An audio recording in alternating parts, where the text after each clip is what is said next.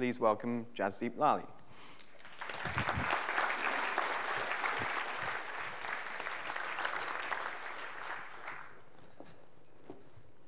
Good afternoon. Am I on? Can you hear me? Cool. I feel like I have a bit of a confession, especially after that introduction. The title of the talk is Next.js in production.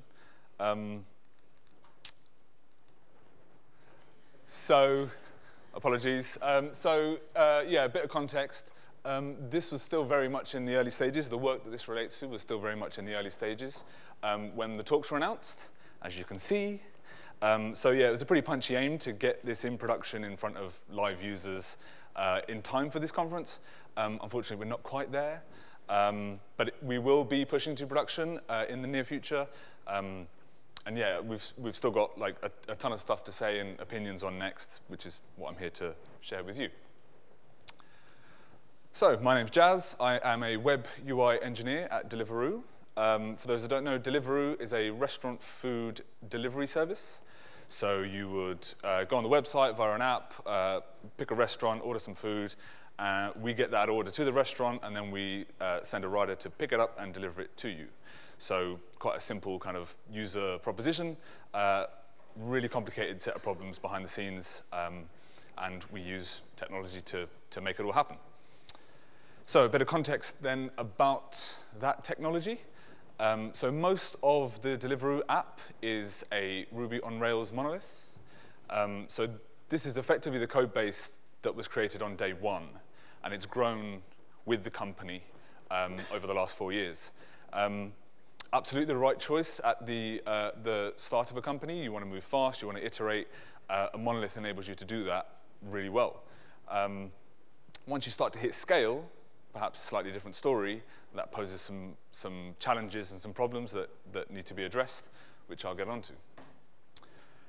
The front end of Deliveroo was Angular. It's now almost entirely written in React. There's a few places where Angular remains, but that's all in the process of moving to React. So we love React. The principles that it's brought to UI development, the engineering rigor, it's all great stuff, and it's certainly the basis on which we're going to be building in the future. Yeah.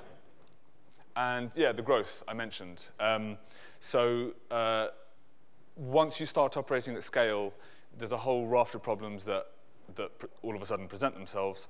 And to give you some context about that scale, I've got some numbers. So in 2016, we had a 650% increase in the number of orders. So that puts a lot of strain on that monolith. It puts a lot of strain on the database, poses some really challenging problems. As well as that tech side, you've also got the prospect of 300 more hires in engineering during the course of this year.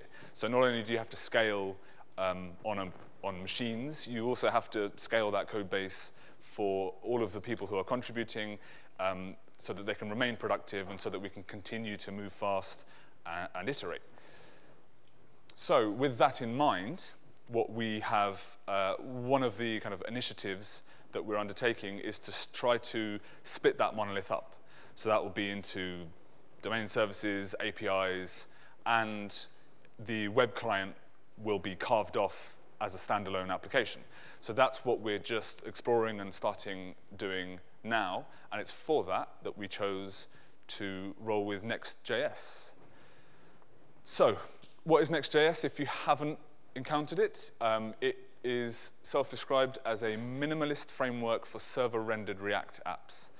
So framework can be a bit of a scary word.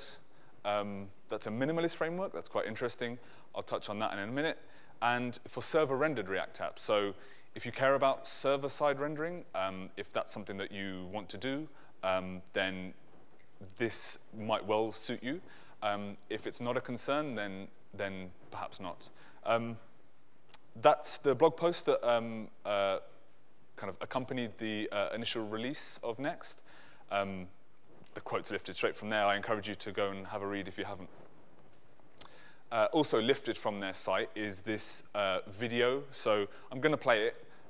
It's not particularly important that you follow every step. I'm not going to talk through it, but it just starts to give you an idea of how you can get started with Next. So as you'll see, essentially all it boils down to is creating some files, writing some React, and off the back of that, you've got a browsable website. So here there's an index.js file being created. It's going to be a simple React component. And as soon as you save that, the root path of your website will resolve, and you'll render what gets written there. I won't let it play all the way through. It's just more of the same. But it kind of gives you an impression of how quickly you can get started, and kind of one of the core principles about Next, which is some of the things that we're quite interested in and have really kind of valued at Deliveroo. So for example, it has the idea of pages. So as you saw in the video, you create a file that resolves to a root. So by default, it has page-based routing. So it uses the file system essentially as your router.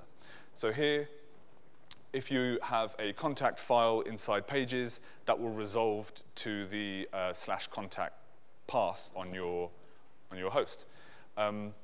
As well as that, I mean, you can customize your routing if you need to, but that's the kind of primitive starting point. As well as that, you get page-based bundles. So each of the files inside this pages directory that's not prefixed with an underscore will be compiled into a bundle. So you get effectively code splitting at that page level. So that enables you to keep your bundles relatively small, which is a good thing. As mentioned previously, you want smaller bundles, means faster downloads, pars and eval times are lower. So generally, it's a good practice, and this has it kind of baked into how you use Next. Perhaps a knock-on effect of page-based bundles, you might ask, is that, well, okay, if you only download a bundle for that page, then every time you cross a page boundary, you're now blocked by getting the next bundle before you get to do anything. And that would be a very good question. The folk at Next have thought about that, and they have a solution for that, which is prefetching. So in this example, you're using the link component from Next, and there's an example header component, so there's links to different pages. If you decorate that component with the prefetch prop, then Next will, ahead of time, fetch those resources using service worker. So by the time you come to make that page transition, the bundle's already there in in your cache, so it means faster transitions. And again, I think this kind of demonstrates that point about being a minimalist framework, which is this is exposing a really powerful concept, and something that, as Yanni mentioned, we're all going to need to be thinking about as we build, especially for mobile. But it exposes that powerful concept through a very kind of simplistic API. And that's really great. I love that. And then the final feature that we're going to talk about next is around data loading. So data loading has always been a little bit of a pain point, I suppose, with React apps. So in this example here, what we've got is a new lifecycle method that Next introduces. So this is get initial props. So this is a function that will run prior to, oh, this isn't the up-to-date slide. Right, so, okay. That's not the latest slide. There should have been updated. But so the point around this is it's an async function. It runs on the server and the client, so it enables you to ensure your data is loaded before you start to render. So you can await on a particular network request resolving before you decide to respond from the server. So it means you've got some meaningful data straight away, and you don't have kind of data loading in after the fact and things jumping around. You could also augment this with by using component did mount. So you could fire off a number of network requests. you might await on one that you care about, and then whichever ones happen to have resolved by the time your important request has resolved will be there in your in the data as part of the initial props. And then in component did mount, which only runs on the client, you can actually see, well, which network request didn't resolve, and I'll just go and fetch them again. So kind of less important data, you can kind of like, you can manage in that way, which is really neat. We'll hopefully be leveraging that quite a bit. So that's some of the things we're doing with Next at Deliveroo. So quick summary, why we chose it, why we like it. It's the same tech that we all know and love. So it's based on React. It uses Webpack and Babel. You can use it with Redux in the example previous. And these things are configurable. I think you will be able to extend Webpack configurations if you have specific use cases. So again, it's kind of exposing all these things in a very kind of minimalist, straightforward way. It doesn't add too much kind of guff and ceremony around the edges, so that's really great. The simple kind of enhancements that I mentioned, so these are kind of primitive building blocks of Next. You get code splitting, you get prefetching, server-side rendering it just happens. That's fantastic. These are the things that we care about. These are the things that we were already talking about trying to introduce in our new web app. And the fact that Next does it out of the box is fantastic. And also the kind of the literature that they've been putting out around releases and kind of the philosophy that underpins the work that they're doing. I strongly recommend you go and have a read. It entirely aligns with some of the stuff that we've been talking about, so performance, kind of network resilience, kind of user experience as kind of first-class citizen. So yeah, it's really great. So I mean, if this sounds like some of the stuff that you would care about, that you'd be interested in, then I recommend checking it out, and it certainly gets the seal of approval from Deliveroo. And that's the meat of the talk. One final point. I would probably be in a lot of trouble with my colleagues if I didn't do this. It may make your eyes roll, and I'm sorry, but not really. So we are hiring, we are growing, as mentioned. We've got 300-odd positions to fill in engineering over the course of 2017. We have a booth outside. If anyone's interested, come and talk to us. There's a bunch of my colleagues around. We'd be happy to talk to you. And that's that. Thank you very much. Cheers.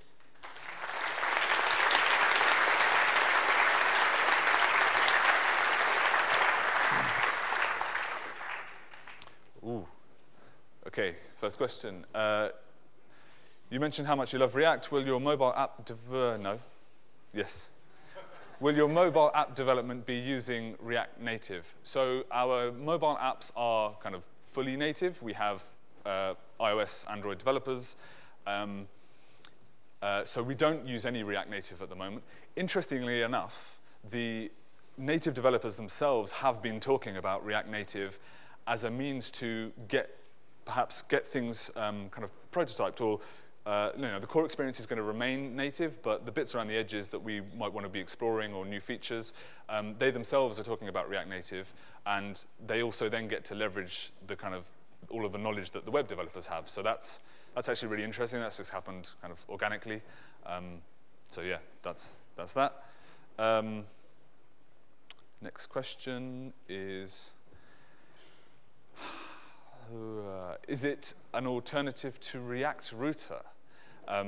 Interesting. I suppose it's not an alternative, but the way it approaches routing is very much kind of different and an alternative to React Router. So by default, it has, as I mentioned, file system-based routing. You can customize that, and you can kind of extend. The fact that it is just React, I imagine you can just import React Router and start doing your own custom routing on the client. So yeah, it's not necessarily an alternative to that in terms of like one-to-one. But yeah, it does present some alternative ideas that may be interesting to some people. So yeah, hopefully that kind of answers the question. Ooh. Okay, what is missing for production ready? Is this my boss's question, perhaps? I don't know. It's a plant. Okay, so what's missing? In actual fact, the stuff that's missing is not the stuff around the web developments. So we're carving this app out. It's going to have its own kind of developer experience, continuous integration, deployment pipeline, monitoring, alerting, and all that kind of stuff. So it's kind of, there's a whole lot to it. The nice thing about Next is that it actually takes away a lot of the decisions that we need to make up front at the very beginning. We just get to leverage the benefits that it provides, and there's no real kind of overhead there. So the stuff that we're focusing on that we're kind of working on at the moment is getting all that other stuff around having this kind of production grade app up and running and resilient. And that takes me to about 15 minutes, and you all look very hungry. I would know, I work for Deliveroo. So that's all. Thanks very much. Cheers.